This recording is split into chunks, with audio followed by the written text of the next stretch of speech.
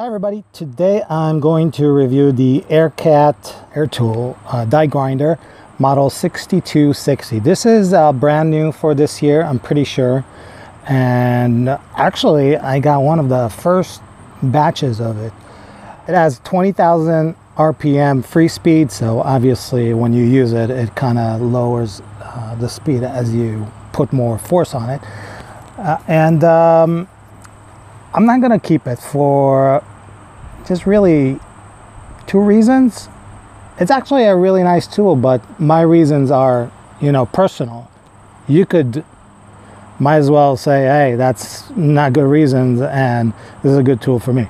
So this is why I'm reviewing it, so you have all the information. So I already used it. I wrapped it up and before I return it, but I thought I might as well put a video for it because there's literally none on YouTube. So let's start. So inside you're gonna get the tool in a nice bag.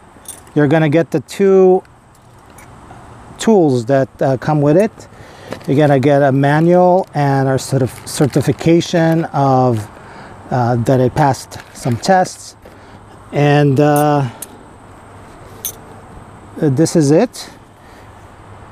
And as you can see, I got number 8 for 2019, and this is brand new for 2019, pretty sure. Now it's nicely made. I mean, I really like AIRCAT tools. I have at least I think I have at least 2 of them, and they always make good products. The reason I like them is that they, they make good products. So keep doing good products and we'll keep buying your stuff. Now, one thing I will say, it doesn't have a button that you can lock the spindle here. So you do need to use 2 tools for it. Let me tell you why I don't think I'm gonna keep it. One is that it's very hard to modulate the speed. There's very little movement here.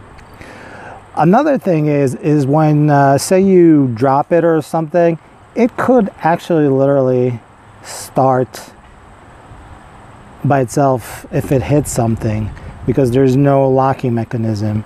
And I'll show you what I mean. I mean, most tools will have, something like this, where you could just press it. And for example, this one has way more travel that you can modulate the speed. So this is a little different because it has a 90-degree angle, and the AIRCAT is straight. So it depends what you need. Usually when you have a straight one, it loses less power on, making the bend with the gears because there's less loss of friction, etc. So let me show you how this thing works. I'm going to put some force on it when I sharpen the mower blade, and I'm going to show you that it pretty much is, you can't really stop it if you have a good compressor. Now, I do have a good compressor. I have a DeWalt that produces 6 SC FM, which I believe stands for square something.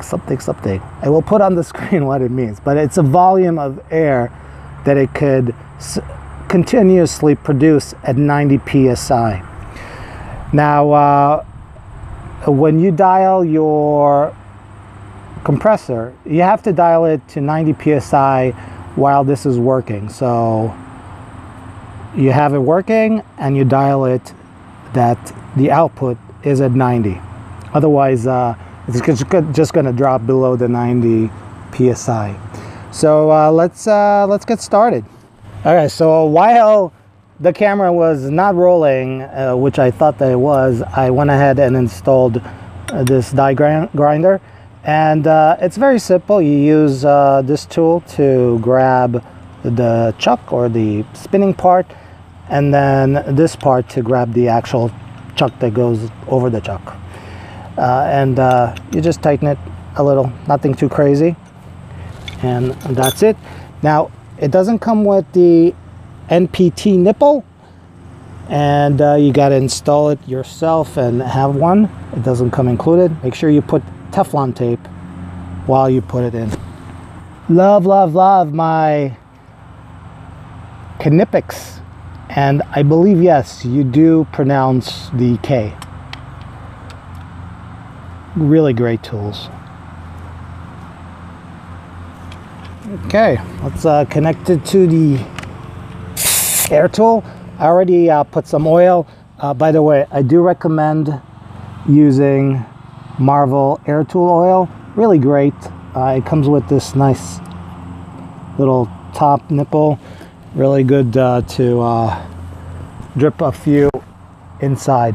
Now make sure you use some ear protection and eye protection. Now, I do prefer the angle grinder, but it really depends on your work. So yeah, let me show you. So as you can see, modulation wise, I mean, you could, but it's either halfway or just going on. There's no easy way to put it in between. So really just like 2 speeds. So yeah, let me go ahead and start grinding this to sharpen it. You should really do it if you have a mower.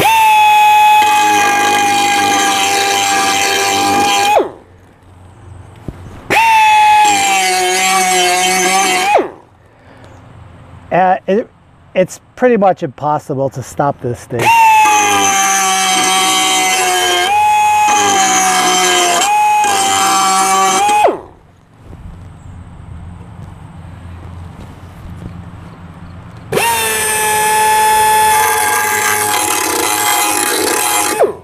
Anyway, I'm not gonna do the whole thing. I just wanted to demonstrate it. It's a nice tool. I do prefer a different tool, which I just showed you. I may do a review for that. And it comes with a complete kit. So I'm gonna link it in the description for this tool, everything you see here actually. And hopefully this helped your purchasing decision. If you like this video, please thumb up, subscribe, and I will catch you in the next video. Till next time, bye.